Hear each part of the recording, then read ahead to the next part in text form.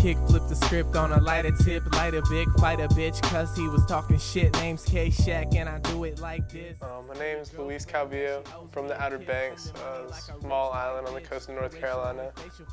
Growing up on the beach was a different experience. It was really boring. During the winter, everything was dead. Nothing to do. I mean, all you could do was get in trouble. And in the summer, there was tons of people and a lot to do. But most of the time, it's just getting in trouble and not doing a lot.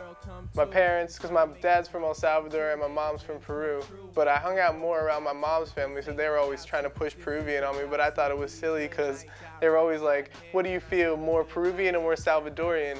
And I always just felt more American, honestly, because I couldn't relate to anything. Kind of feel kind of lost like an alien, really, because I couldn't fit in with the Hispanic kids either, because most of the Hispanic kids are actually like immigrants who have come here but were born in like Mexico or in other Latin American countries. So it was hard to be friends with them too, because they could tell that I wasn't born in Mexico or in other countries like that. I'm a nutritionist. I'm a nutrition major right now, hoping to be a nutritionist or a Spanish major.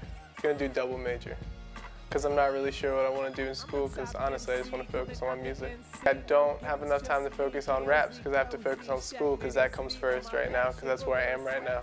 Well, at first they just like laughed at me when I was like, Mom, I think I'm going to be a rapper. And she's like, no, that's not going to happen. You got to stay in school. And I was like, of course I'm going to stay in school. But so now she's like, it's okay, you can stick with your raps or whatever. And she heard me rap. They approve of them. They think I do pretty well.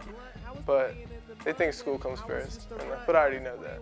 I used to get pudding cups from my grandma when they packed my lunches, and I always got like Kozy Shack, and I was like, what is this? This is like unheard of. And I was like, you know what, I'm just gonna make my name silly, make it off the pudding cap, so my name's Kozy Shack. I was really big into like punk rock throughout middle school, and for my first like hip hop artist I started listening to was Eminem, just because I was like, whoa, this dude's different. And that got me into like Dr. Dre, and then so I started getting into like West Coast hip hop, and that was really like awesome because I love the beats and because they have really deep bass. So I got into that for a bit, and then I like a lot of indie music too. Just different stuff, everything from punk rock to fucking country. Peruvian Sundae started at SOAR, like my freshman year, and I didn't know anyone, so I sit down at this table, and Will Thomas like sits down like one chair away from me. So I was like, Will Thomas, what's up? Like, sit over here. He's like, hey. The first thing he like mentioned was Wu-Tang Clan.